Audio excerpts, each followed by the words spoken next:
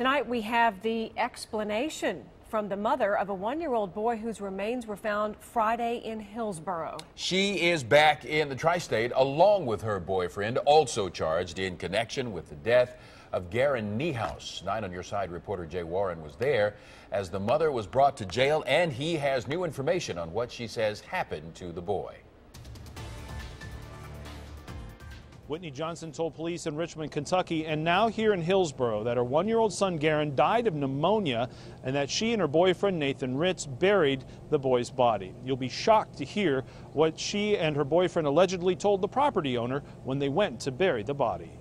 Whitney Johnson was hoping to avoid the camera this afternoon as she was taken to the Highland County Jail.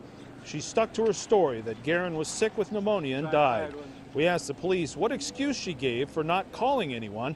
But if she offered one, police didn't tell us. It was somewhere in these woods that the remains of 1-year-old Garen Niehaus were found. Whitney Johnson told someone here in the Highland County area about what happened because that person called police.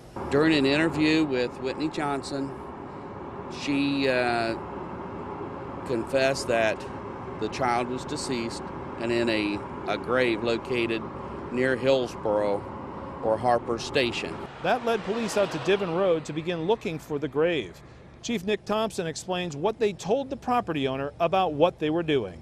They knew the folks out there and had gone out and had asked if they could bury a dog that had passed away, and the property owner didn't have a problem with it, and things kind of went on from there. Johnson and Ritz left the area and relocated down to Richmond, Kentucky.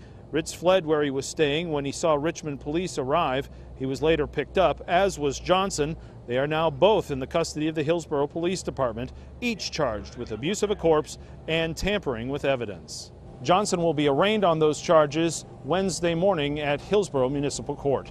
Jay Warren, 9 on Your Side, Hillsboro.